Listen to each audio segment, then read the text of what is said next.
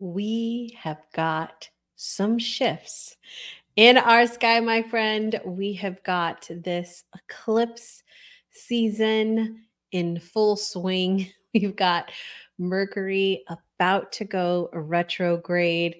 We've got Mercury changing signs. Oh, we've got some things to talk about. So let's dive in. If you are new here, hey, my friend, welcome. This is the Sidereal Astrology forecast for the week of March 25th through, is it April 1st? March 31st. Oh my goodness, my friend. Can you believe it? We are hitting the end of March.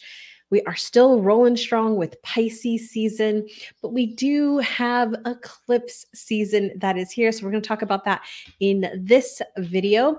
We're also going to talk about our upcoming Mercury retrograde and some other shifts that are happening in our sky. So let's dive in. Again, my name is Danny C. Muniz, spiritual healer, intuitive astrologer, who talks about sidereal astrology, which is quite different than you will hear out with our tropical friends. I do cover Western sidereal astrology. There are a couple of different ways that we can look at our sky, my friend. Let me just say there is three main systems: tropical, sidereal, and there is Vedic. There is also nuances within that as well. But here we cover Western sidereal astrology, even though I do look at some of the others, just saying. All right. Let's go ahead and dive in. Let me pull up our chart. And as I do that, I do want to let you know that this Sidereal Astrology forecast is also over on the new podcast, the Cosmic Mystic Podcast, my friend. If you haven't checked it out yet, I'm going to highly recommend you head on over there. We have episodes twice a week. You'll see this Sidereal Astrology forecast as well as a second podcast episode that comes out every week, every Thursday as well. So we might dive deeper into the new moon, into a full moon, into the shifts that are happening in the sky. Sometimes I have some of my amazing friends coming on, and sometimes there's just topics that I want to talk about life after awakening, managing the 3D. And so come on over. You will also, if you are on the podcast and you want to see the charts or you want to see my funny faces, then come on over to the YouTube channel, Keeping It Real with Sidereal, and you can find those there, as well as so many past videos that I've done. I've had the channel for a while, so there's a lot of hypnosis and meditations on the channel as well. Okay, so here we go. Let's dive in. We always want to check out and see where our sun is, since we are talking about sidereal astrology, which will be slightly different than we see with our Western tropical friends. Here we go. Our sun is still in the zodiac sign of Pisces. We're right there at 11 degrees Pisces. So we're still hanging out in Pisces. One of the things I do want to point out is that we have a couple of things happening, in particular on the 25th here, the start of our week. We have our opposition, and let me pull it out, our opposition here to the moon with this sextile over to Pluto. Now, I talked a lot about this in our last episode on the podcast, but what I didn't talk about was the eclipse energy. So I talked about the full moon, but I didn't talk about the impact of the eclipses. And so what I will say with eclipse energy in astrology, eclipses are believed to be moments when we step into our fate and destiny. It's these events that we have where, they align with the north and south lunar nodes. Now, the nodes are not planets, they are not asteroids, they are fixed points, they are mathematical points in relation to our moon.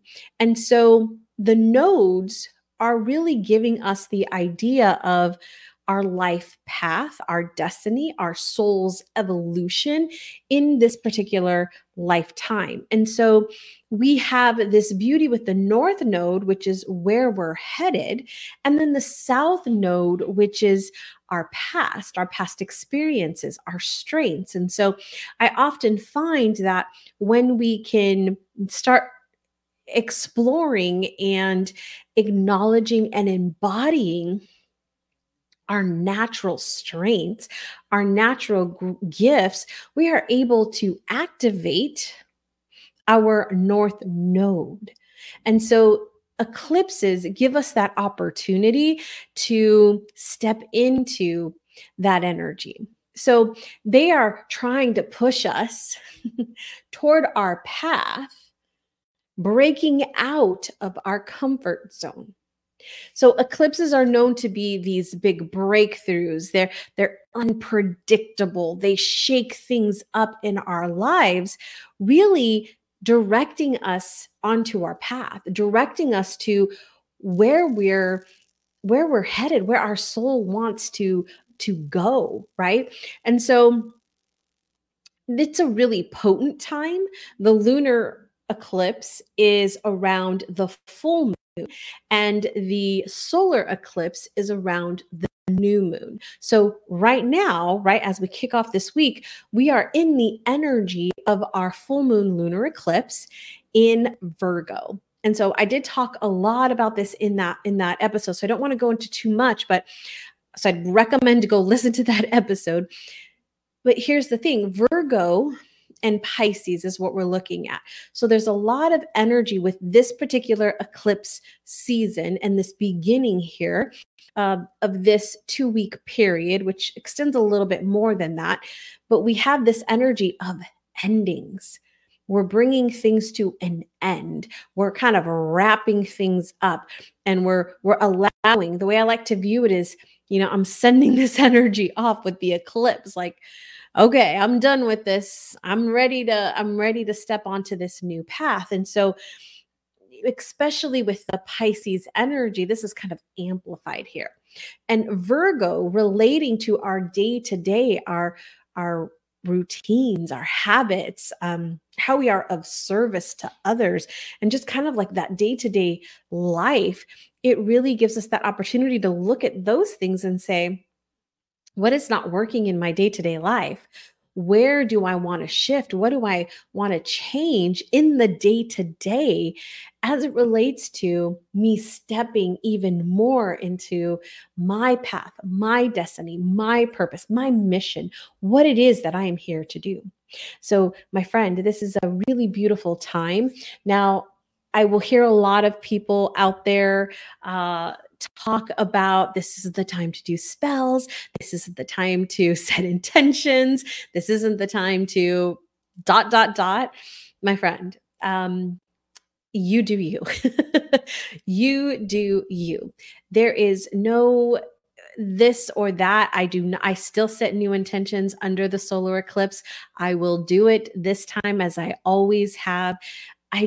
For me, it's not that big of a deal. There might be a little bit of a shift on how I word the intention, but this is really potent energy. Why would I not use it, right? So you figure out what works for you. If you're not feeling this erratic energy and you're like, yeah, it's too crazy for me. But here's the thing, that erratic energy is here to shake things up for us. If we continue doing the same things, what are we going to get? The same result. So we have to shift things up, change things to get a different result. So that's what this eclipse season is about. There's a lot of hoopla out there. People like to hype things up. And yes, I agree. It's a great energy. It's potent energy. And it really is basics is helping us get back to our path. And so there may be things that are removed. There may be things that maybe you didn't want removed. There may be things that are shaken up and you're like, why? This is what I actually want to do. But maybe, my friend, just maybe, it is shaking you up because there is something you are not quite seeing. Okay, that is what I want to say about eclipses. Let's move into our next kind of idea here is when we're looking at a couple of different things is I want to talk a lot about Mercury, and in particular the Mercury retrograde. But I do want to cover something really quick before we dive into that. And that is right here, this Venus. So we are wrapping up this conjunction with Saturn and the sextile over here to Jupiter and Uranus. We've been talking about this the past few weeks. We're going to be moving into, and we'll see this happen right here in just a second, where that Saturn fell off, the Jupiter fell off, and Neptune came in.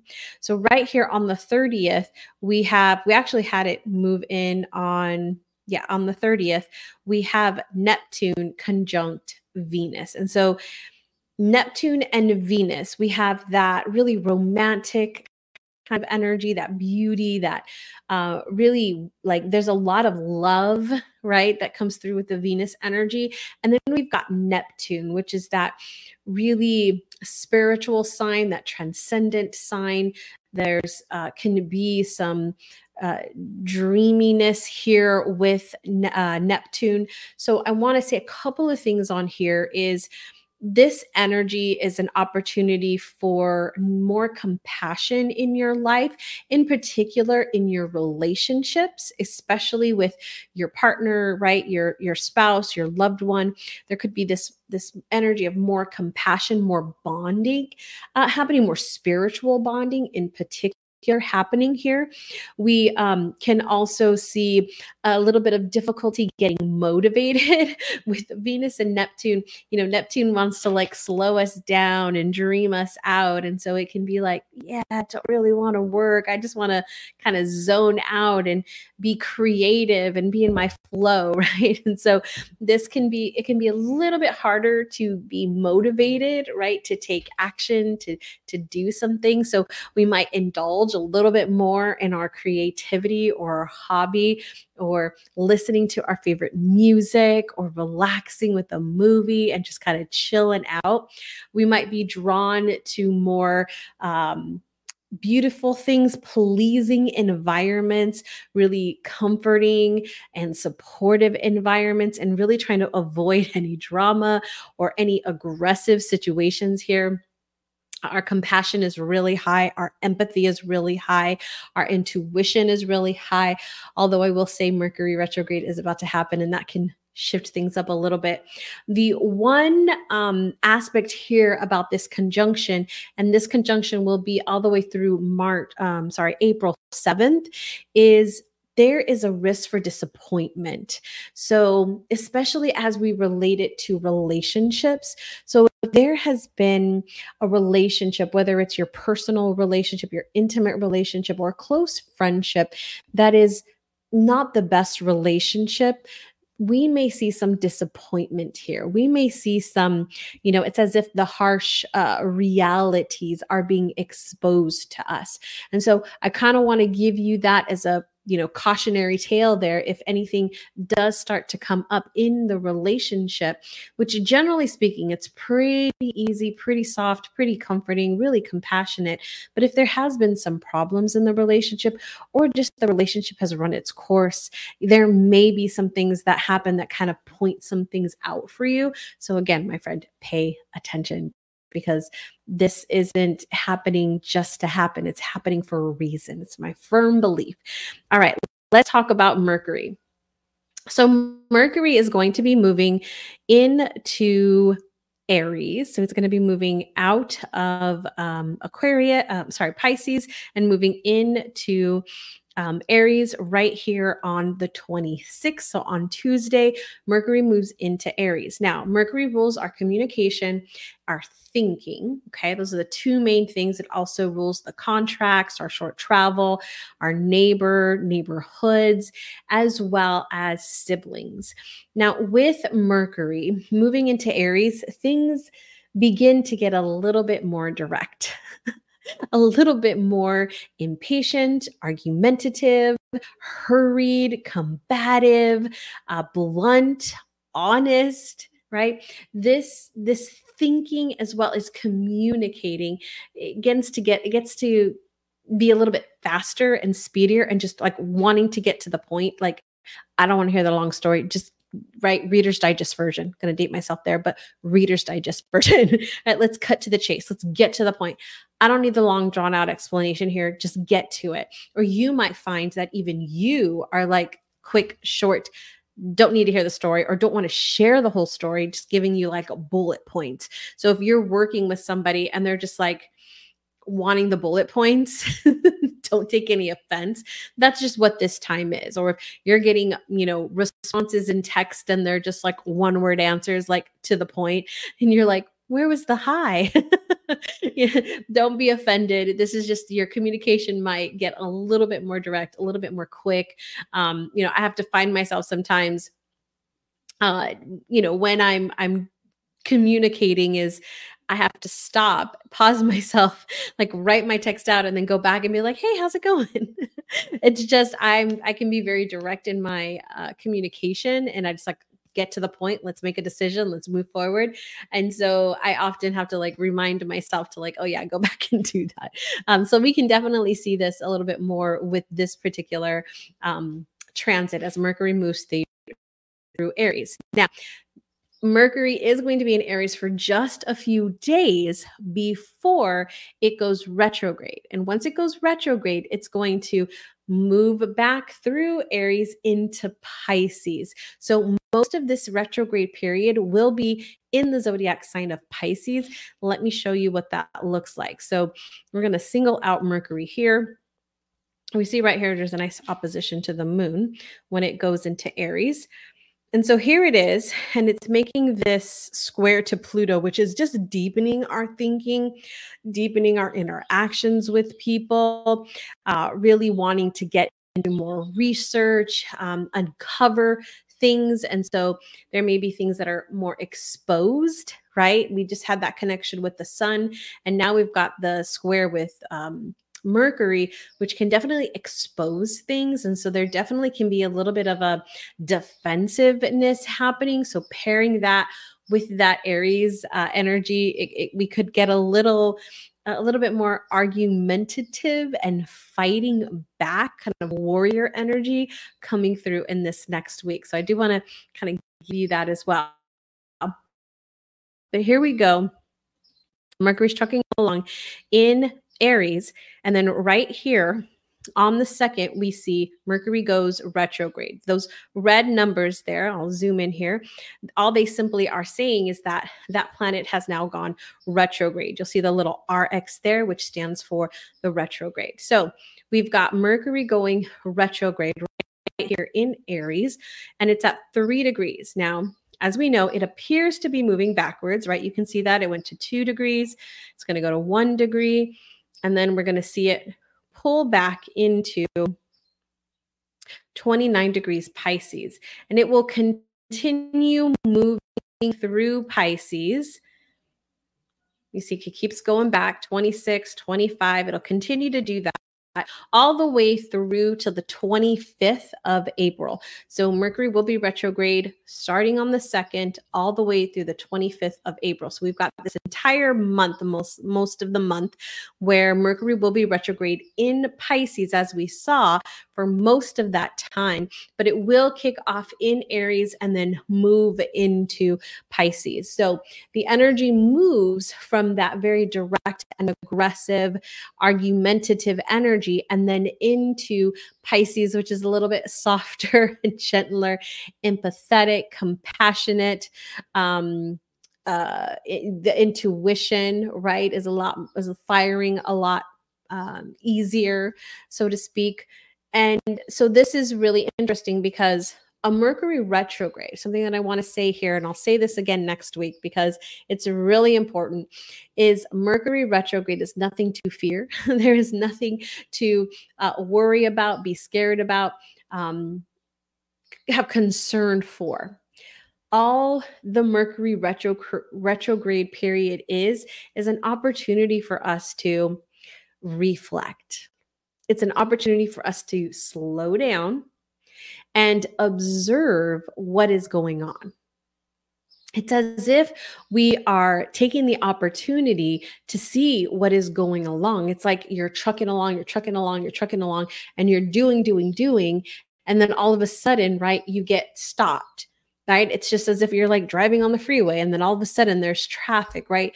You get pause and it's like you got to look, you like, it's almost like you wake up. Let me tell you, when I used to only do hypnosis. Hypnosis was, I was a hypnotherapist, or still am. I shouldn't say I was a hypnotherapist, still am.